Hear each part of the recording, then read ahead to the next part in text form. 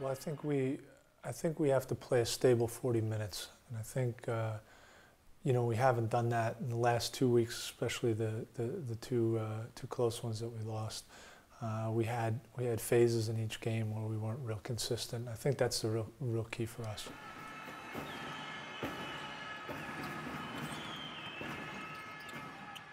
Pretty good. No, I mean it's obvious. You know what you get when you play Panathinaikos. You know what they're going to do. Obviously, they're a very talented team. They're very deep. They're very well coached, and they've kept that core group together for a couple of years. So they're used to playing with each other, and they have that confidence. I think for us, there's three things that we need to do.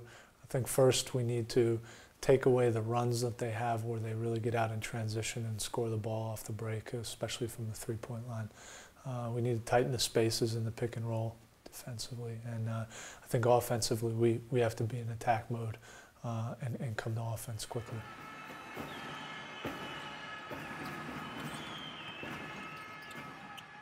I think that's the best way to describe it for sure.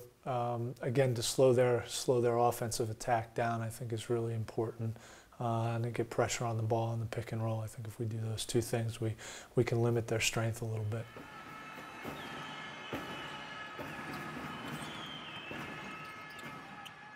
It's absolutely key, especially with Panathinaikos. There's some other good teams that will play varied tempos, but I think with them it's really important because they can score it so quick that we're under control at all times.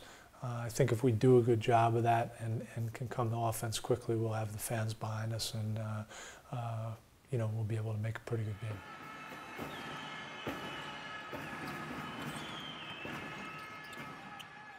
We need to be consistent for 40 minutes, and we haven't done that yet.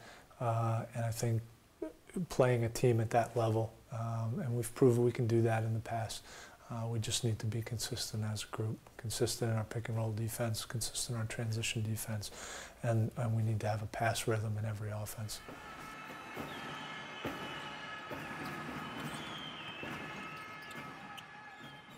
I don't know that I prepare to coach against him directly. Coach against this team.